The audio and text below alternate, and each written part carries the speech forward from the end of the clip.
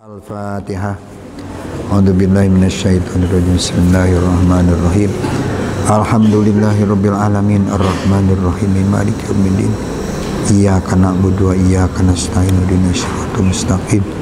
Shiratal ladzina an'amta 'alaihim ghairil maghdubi 'alaihim waladdallin.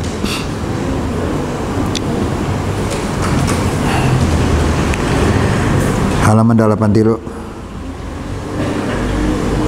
Jajaran kedua di luhur. Wa kullamad tanabta. Bismillahirrahmanirrahim. Wa kullamad tanabta zataka, ketika anjeun ngajauhan aib ta'adda tegasna ngajauhan anjeun dataka kana datiah anjeun al musyahhosoh anu ngajungkereng anu ngabugigag ieu.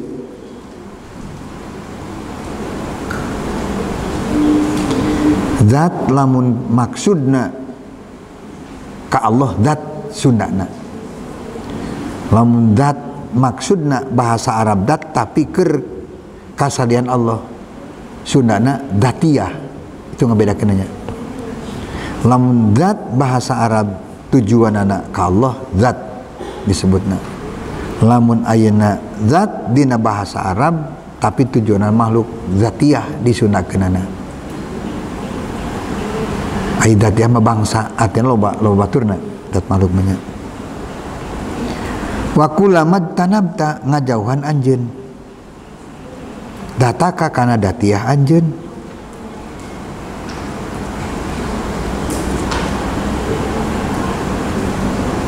Lamun can ditinggali lanjutanna namanya atau teu emut ka belakang kana bab-bab lain. Nah, cenah ngajauhan kana diri. Pan urang teu bisa jeung diri cenah. Eta mah cenah sasar paling kitu. Ngajauhan diri. Ai kitu cenah bisa jauh jeung diri nya berenang. Lamun jamaah anu teu paham atau tarang ngaji ningali bahasana tak embungeun macana ge nya. Aya ajengan badag teh artina anu ngajina teh mingguan teh lain wungkul masyarakat anu baroga pesantren. Anu ngaji nate dicoba di asongan itu nah tegusi dibaca ditinggali mana eta maman kulat cenah tukilan anyar cenah kita menu baheula menu hubul-hubul cenah gitu kitab kuning cenah ieu padahal diganti ku anu koneng nyata na kertasna jadi kitab kuning gitu ya. Jadi gara-gara kita bodasnya mungkin baca tegusi dibacanya boro-boro ayeuna ngarti tapi nu dipaparinan hidayah mah Gusti Allah Ta'ala nya.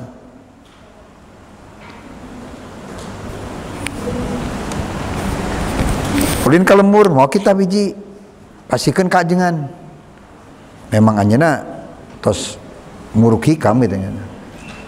Tos di mana santri bade arui sok anu ngos hikam ka anjeunna. Asongkeun ieu kitabnya Jami'ul Muqni. Anu itu keneh anu 3 perapat anu ka sakali mah nya. Terus pasien di kadua kalina nah ieu.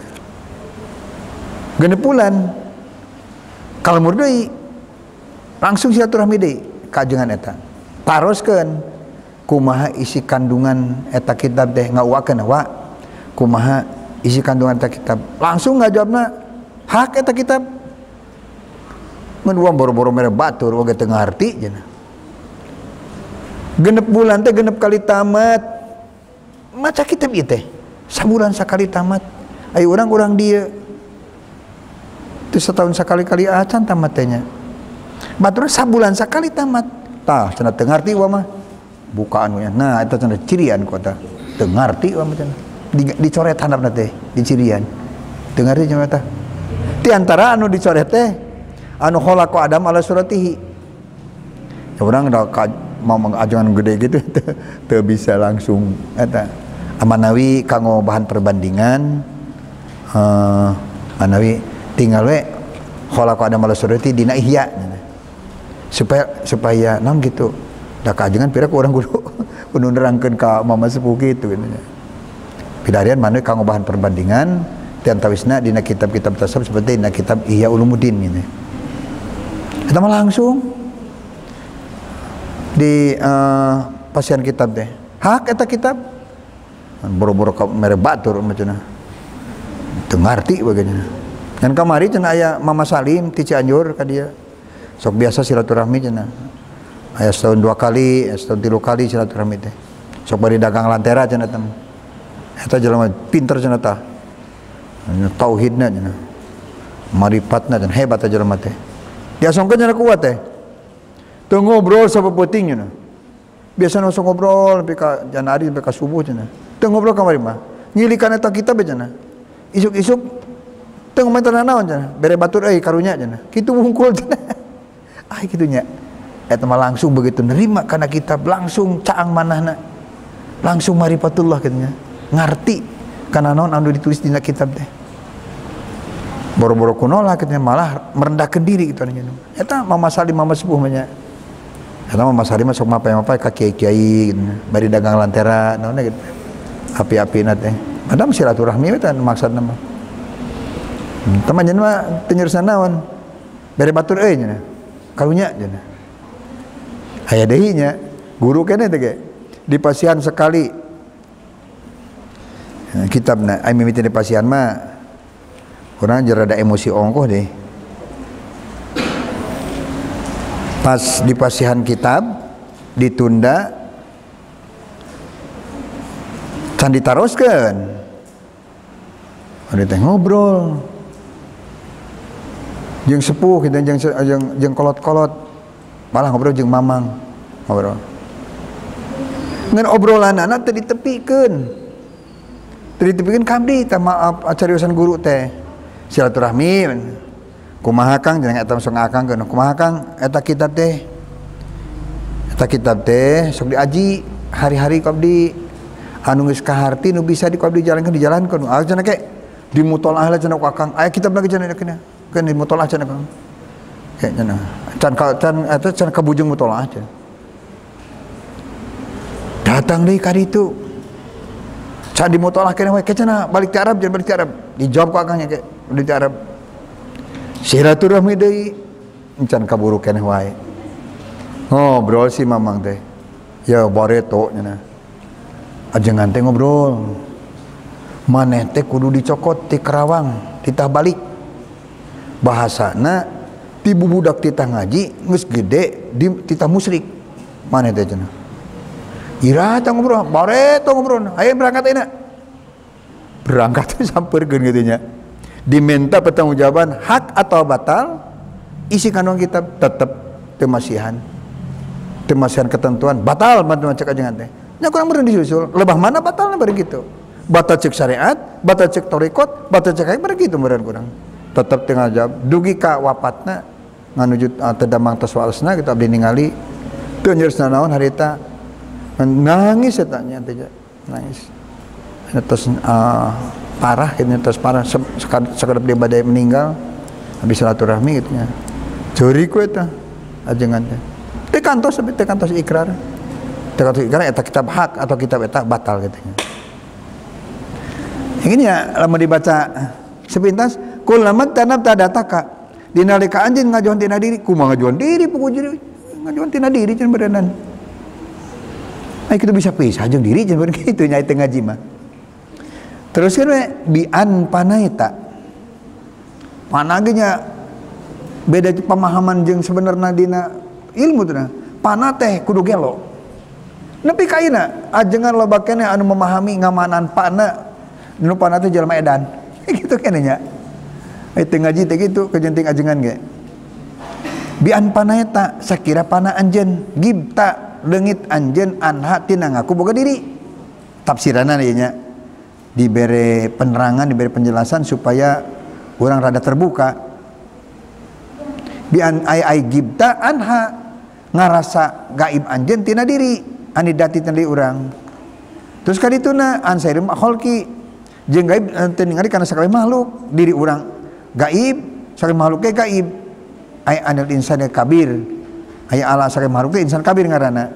Matak kembalinya ketika aya penerangan Allahu Akbar akbar di alam sogir jeung akbar di alam kabir.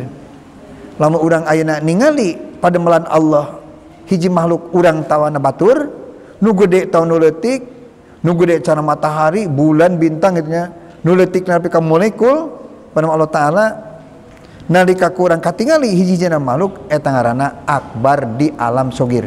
Nu katingali apalna apal Allah di alam sogir.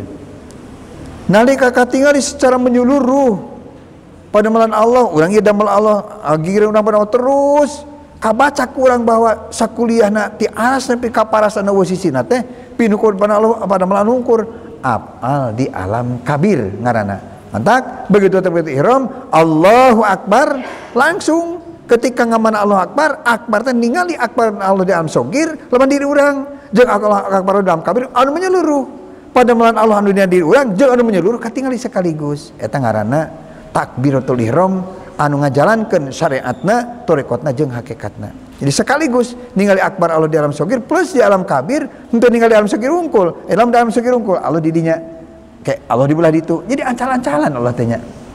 Lamun ena ningalina di hiji makhluk. Lamun ningalina secara menyeluruh unggul Allahu akbar kana itu unggul atuh lain keur salat jelema panah eta mah. Keur kitu mah maka begitu orang takbiratul ihram atau takbiratul intiqal atau takbir di mana bae begitu aya Allahu akbar dikumandangkeun langsung tingali akbar Allah di alam sogir jeung alam kabir. Akbar apal, akbar sifat atawana akbar dat. Tingali alam kabirnya. Aya anil insanil kabir, insan kabir alam kabir, insan kabir disebutna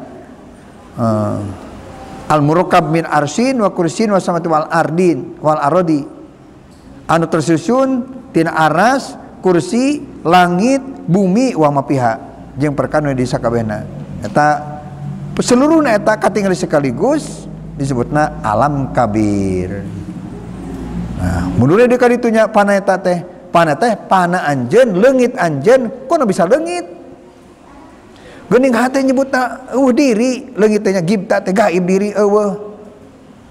Kunaon mah tak bisa eueuh. Eta cek hate eueuh teh nya. Cek hate diri urang teh eueuh. Ku si hate urang nyebutkeun eueuh kana diri urang lantaran hate keur digunakeun ningali nu sejen. Saha nu sejen? Allah. Dina nalika si hati urang keur dipake ningali kana pada mana Allah leungit akuan boga gawe urang. Nah eta ngaranna pana. Leungitna akuan gawe urang disebutna pana fil afal. Jelas ningali kana pada malan Allah ngaranna tajalli apa lain edan. Ini kudu edan pana teh. Atuh lamun kitu mah Ibnu Athaillah edannya. Yakut al-Arsi Imam Yakut al-Arsi edan. Abu Abbas al-Mursi edan beureunya. Eta jelema-jelema mengarang kitab-kitab pana tajalli nu karana itu nya eta ulama-ulama besar atau Syekh Sadili anu ngagaduhan tarekat Sadiliyah teh beureun edan beureunya teu mikir teh anu ngomong teh pana macana edan temen kitu banyak para ahli tarekat anu mendalami dina tarekat ngaranjeunna usul ka Allah taala arare edan begitu nya lain edan pana mah musna we geus manana gaib gibta gaib anjeun geuning leungit gaib kulantaran si hate keur dimanfaatkeun pake ningali sejen. Ayeuna naik ka si hate keur ningali makhluk leungit Allah gopilin ngaranna. Mahjubin ngaranna kahalang ningali Allah ku ningali pagawean urang. Kahalang ningali Allah ku ningali pagawean makhluk. Gopilin eta mah. Lamun anu pana mah kulantaran si hatena keur dipake ningali ka Gusti Allah Taala leungit ningali makhluk. Ta leungitna ningali makhluk pana ningali ka Allah Ta'ala jelas ningali ka Allah Ta'ala tajalli ngaranna asta benar sing ulah benar sing sieunan ku ajengan nya ajengan biko mah ning sieunan kudu edan nganggap ka Ibnu Athaillah eta edan anggap ka ulama-ulama para ahli ket edan gitu nya eta para ulama eta kan anu para ahli nyaroskeun dina pana nya tajalli musyahadah muayyana mutolaah segala ulah urang sing sieunan ulah ngaji mangsa pana-pana gitu malin bagian urang ulah sing sieunan sing boga pendirian sorangan kembali merujuk karena keilmuan anu kurang dipelajari ulah ngarang gitu nya da urti dituna nya jelema pana disebut edan teh keteranganana wa tahallakna bimakumil baqo jeung budi pekerti anjeun kalan makom bako can jawabannya ke jawabna di hareup qawiya tauhiduka. Pana anjeun sakamari jeung budi pekerti kudu pekerti adab-adaban makom bako kamamaro bian roaita pisirika anu ta'ala muhitun. Disebutkan jalma balik deui ti makom pana teu makom pana ul pana kana makom bako badal pana eta teh ningali annahu muhitun, Allah teh meliputi aya hatotan tamatan, meliputi anu sempurna bidati kalau dat Allah taala wa ilmihi jeung apalah oge la bilmi pakot lain ku penerangan unggul bikuli syai na samper perkara mila makhluk koti qawiya kuat non teh hidup ka lamun urang geus pana tuluy panol pana tuluy panaan panel pana tuluy bako badal pana. Nah qawiya tauhiduka kuat kokoh tauhid anjeun moal bisa diganggu gugat katauhidan anu geus nerap dina diri seseorang disertai ku pana atau panu-pana moal bisa diganggu gugat, moal bisa di robah-robah ku penerangan-penerangan lain. Kuwiya tauhiduka maka kuat non tauhiduka tidak anjeun. Wa qaddamtu anna tauhid salah satun al awalu. Wallahu a'lam bishawab.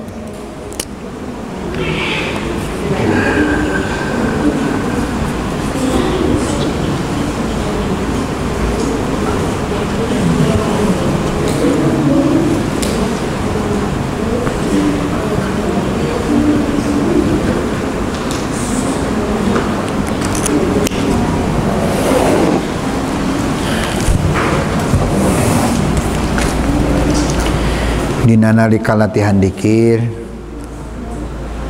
gunakan pengertian urang geus aya kumaha cara urang latihan neuteup ka Gusti Allah nu diteutupna afalna sifatna atawa tatna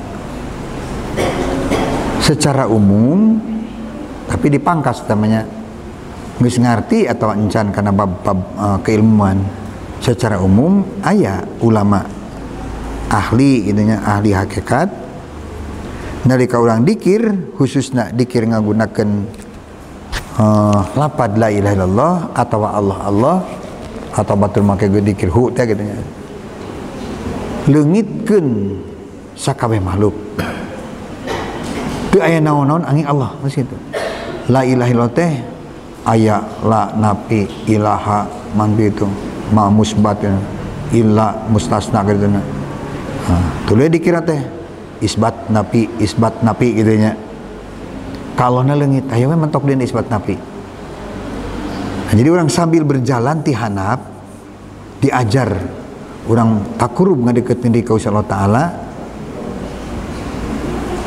langsung dipungkas keur pamakean orang kena kumangke penjelasanana ketemu di nalika orang keur ngaji begitu orang dikir bacaanana la ilaha illallah bacaanana Allah Allah atawahu aya dina penerangan nya la ilaha illallah miceun anu diibadahan salian Allah aya keneh salian Allah dengan anu diibadahan cantik Allah taala aya salian Allah tuluy Allah Allah leungit nu sajen tinggal ngadudukeun nekankeun keyakinan orang ka Allah hungkul. Hari mah tadi meninggali alam kabir seluruhnya pinuh ku apal Allah sifat Allah dat Allah pelongan secara umum dawuh para ulama muhakkikin la ilaha illallah Allah Allah hu nya nu dibacana eueuh naon-naon angin Allah muncul anu sajen tutup deui ku pelongan urang sakemampuan urang kumaha ningali ka Gusti Allah taala datang deui ke urang dikirnya nu sajen tutup deui naon-naon angin Allah naon-naon angin Allah Allah Allah teh Allah wungkul teu aya nu nyangkutuan ka Gusti Allah itu latihan secara umum dina nalika urang keur diajar dikir teh mah latihannya secara umum kieu mah ke praktekna di tempat masing-masing di mushola masing-masing di rumah masing-masing gitu nya orang di perjalanan masing-masing naon anu ku urang ditemukeun ketika latihan dikir tah pake ku urang di mana wae pake ku urang keur naon bae cara urang riado ke riadoh menemukan tajali pematang Gusti Allah Ta'ala tangke di luar riadoh teh gunakan pelongan ka Gusti Allah teh seperti naon anu kapanggih urang keur riadoh gitu.